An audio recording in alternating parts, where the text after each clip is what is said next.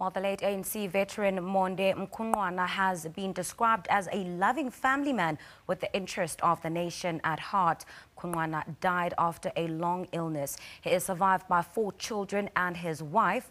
The Eastern Cape government, led by Premier Phumulo Masualle, and guests from the national government, including Deputy Finance Minister Mcebisi Jonas, are among those attending the funeral. Yanga Funani is attending the funeral.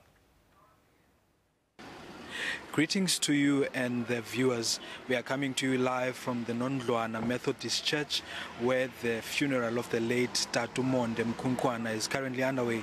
Speaker upon speaker has hailed praises for the late Monde Mkhunqwana. He was described as a passionate man and a man who really loved his family. Joining us is his sister, Usis Mkhunqwana. A very good morning to you, ma'am. Tell us, what are some of the fondest memories you have of Utatu Mkhunqwana? Oh, Uputi Monde, he was a very friendly person. He was a dear brother.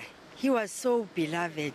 He was somebody who always united the family. And he is somebody who always made sure that the history of the family and the background is being restored. He never wanted us to lose or to forget our roots. That is where we are coming from. I'm sure you have some fond memories of him. I understand he was also known for his humor. Tell us, what are some of the jokes he enjoyed doing?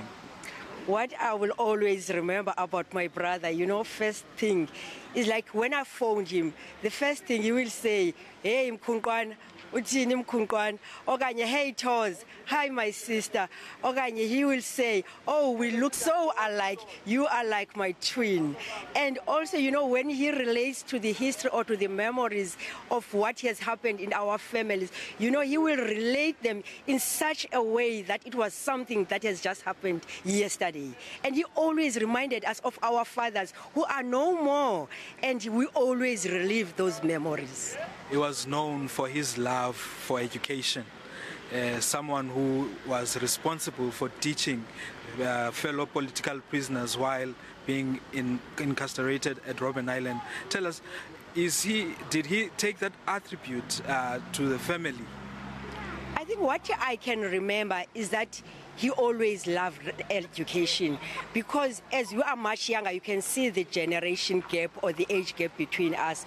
When he heard that I had graduated from 40, he was so proud. He phoned me, because it was during the time when he was in prison when that happened, and he was always keeping in touch with my father who was in Cape Town. So the first thing is that he congratulated me and always shared how proud he was, and because I was the first girl in the family to have a degree.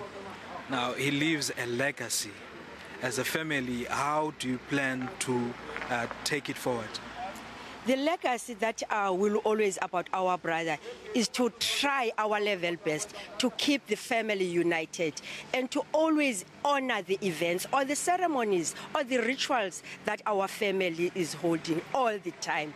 And always, even the younger one, because he also loved the younger generation. You'd be amazed, our children, our grandchildren, he will remember them by their names. So that is the legacy that we would like to keep and maintain.